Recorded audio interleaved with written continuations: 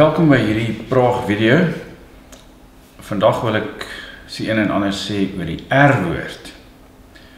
Ons weet waarskynlik almal wat die R-woord is, rassisme. Dit is 'n woord wat oor die afgelope paar dekades al meer krag en invloed begin verkry het. Mense kan dit selfs towerkrag noem. En veral natuurlik in vandag se wêreld op kampusse.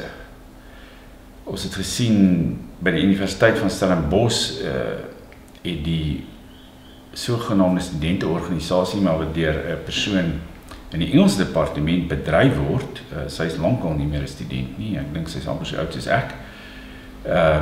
Kylie Thomas is in beheer van die sogenaamde studentebeweging. En daar is beweringe gemaak dat die swart studente geweldig onder rassisme ly. Ook die afgelope week het ons gesien hoe 'n arme rektor van 'n Amerikaanse universiteit, die Universiteit van Missouri, wat absoluut niks verkeerd gedoen het nie. Hy het nie eers 'n skewe woord gesien nie. En hy is gedwing om te bedank vanweë die R-woord, vanweë 'n beweerde insident wat 'n totale buitestander gepleeg het, sogenaamd. In die sin dat blykbaar het 'n blanke man, 'n jongerige blanke man, niemand weet eers of hy 'n student is of nie, het verby 'n swart student gery en vanuit sy bakkie na bewering die N-woord gebruik. Nou, niemand anders het dit gesien nie, ons weet nie eers of dit plaasgevind het nie, daar's geen getuies daarvoor of niks nie.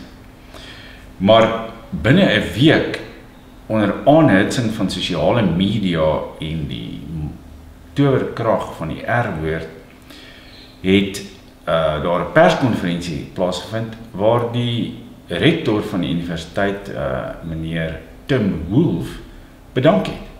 Hy is daartoe gedwing, veral deur die universiteit se voetbalspan, wat oorwegend uit swart spelers bestaan, en hulle het aangekondig dat hulle staak en nie weer voetbal gaan speel totdat die hoof van die universiteit bedank nie. Daar's nou dis 'n voorbeeld vanuit Amerika, die bron van politieke korrektheid en van die R-woord, en hoe daar jy weet, 'n persoon in 'n taamlike gesagsposisie, die rektor van die universiteit, wat geheel en al onskuldig is, hoe hy afgepers kan word om te bedank vanweë die R-woord.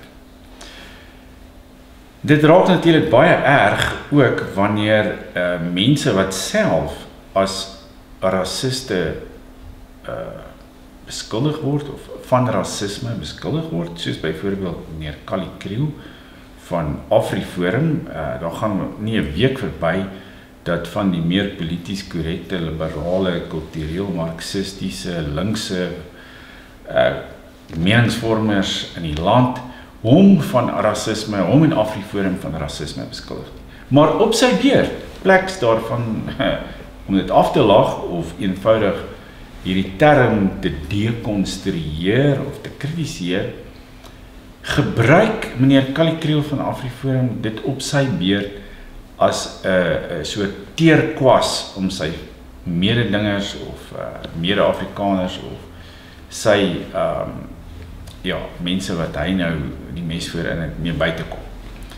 Wat vir my uiters ongelukkig is, maar die boodskap is eenvoudig dat ons sal hierdie R-woord al meer moet begin hanteer, in die sin dit gaan nie ophou nie. Ek het ook vandag gelees dat daar 'n nuwe boek deur nog een van die soort, ek weet nie wat om te noem nie, 'n meningsvormer of een van hierdie linkse gekleurde mense in die media wat 'n soort obsessie oor sy eie ras het, of sy gebrek aan ras, want hy is van gemengde ras. Hy het 'n nuwe boek gepubliseer wat binnekort verskyn, of geskryf wat binnekort verskyn, en as 'n mens die titel daarvan in Afrikaans sou vertaal, kom dit neer op voetsek, rassis, voetsek. Maar ek dink ons moet eerder sê voetsek R-woord, voetsek, want verseker gaan ons nie die einde daarvan hoor nie.